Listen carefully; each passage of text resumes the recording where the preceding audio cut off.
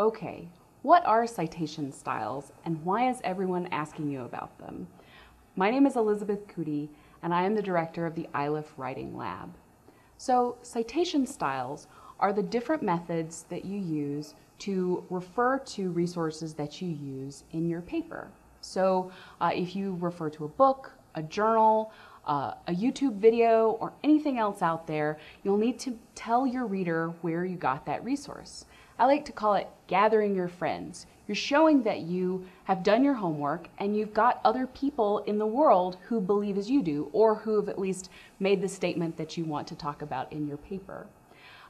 This kind of citation styles that we use at Iliff are generally University of Chicago style, or what sometimes people call Turabian style, in honor of Kate Turabian, who wrote this book, The Manual for Writers of Research Papers, Theses, and Dissertations, which is now in its 8th edition. And we also use APA style, or the American Psychological Association style. We also occasionally will use MLA style, which is the Modern Language Association style, but more often we might use SBL style, which is the Society of Biblical Literatures style.